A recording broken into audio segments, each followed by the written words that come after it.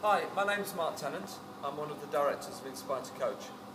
Later this year we're about to launch a very exciting set of resources for tennis coaches. Can't tell you too much more now, except that it's to do with the serve, and I believe that it's going to be the single most important resource released this year. Just to whet your appetite a little bit, I'm going to show you a couple of little drills which you can implement into your program with kids and adults immediately. I've always believed that the serve is very important, and I'm sure a lot of other coaches, maybe you as well, also believe that the serve is probably the most important shot in the game. And yet when we watch our players play, quite often their serves lag well behind in terms of technical development compared to the ground strokes. And I believe that the main reason for that is because the serve simply just doesn't get enough of a look in. It doesn't get practiced enough in many lessons.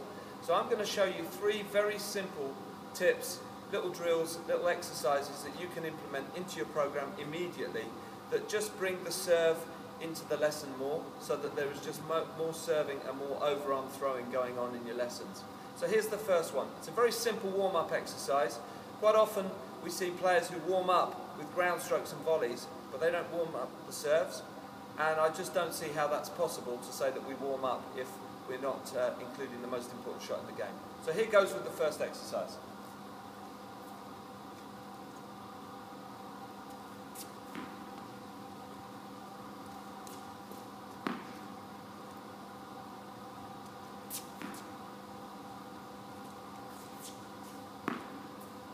So it's very simple. You can see my friend George and I just working from the service line here with an overarm throw, and we're also making sure that there's a little bit of energy as with the receiver or the returner, just making sure that we're just ticking along with the feet and then having a little split step, just so we've got some movement and some energy to it. So just a couple more. We need to make sure we get into a serving position. You can check the position of the hand here to make sure we've got the chopper grip in place. And then just an overarm throw there. I keep moving. I step, I move, I catch. It's extremely simple, but just by doing that we can already start to increase the amount of overarm throwing action which we might have in the lesson. That's tip number 1. Number 2, to help you to have more serving going on in your lessons. This one's about basket feeding. There's nothing wrong with basket feeding whatsoever, but it can cause you problems in terms of the fact that it's denying the player the potential opportunity to serve more. Here's the problem. I've got my basket, and I feed to George.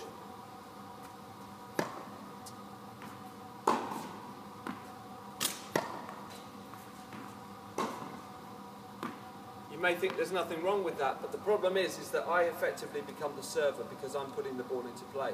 So George, by definition, becomes the returner.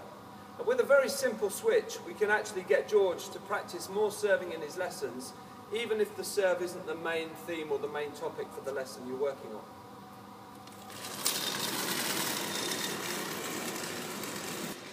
So if we're working on George's cross-court forehand, for example, with this very simple change here, I can get George to feed the ball in with a serve.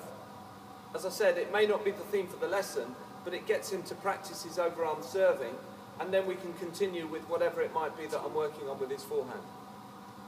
Okay, George?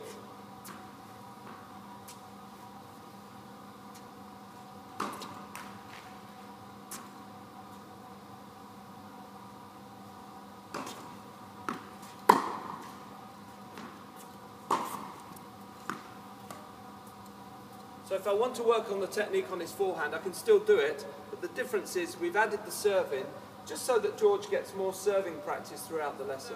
Final tip, again, it's extremely simple, and all of these things really are just about a change of mindset. I'm not asking you to change your behaviour in any major way, it's just adding a little something into what I'm sure you already do day in, day out. So I'm sure you have players all the time who rally, for example, cross-court here. But the thing is that I bet that they probably start most of their rallies with an underarm feed here like this. And of course, every one of those is a missed opportunity. Have a look again.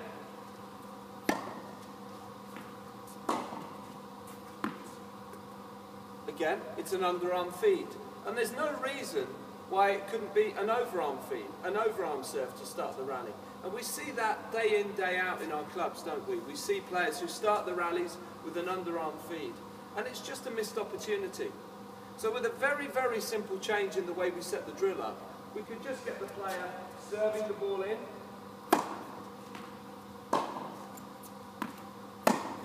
and then playing the return.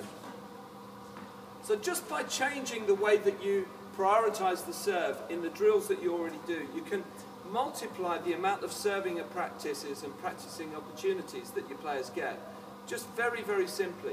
This is not about a major change in the way that you go about things. It's just about having the serve to be a little bit more front of mind so that you can add the serve in at regular intervals throughout the lesson. And you'll find just by doing that, very simple changes, you'll find that the serve becomes much more part of what you do on a day-to-day basis.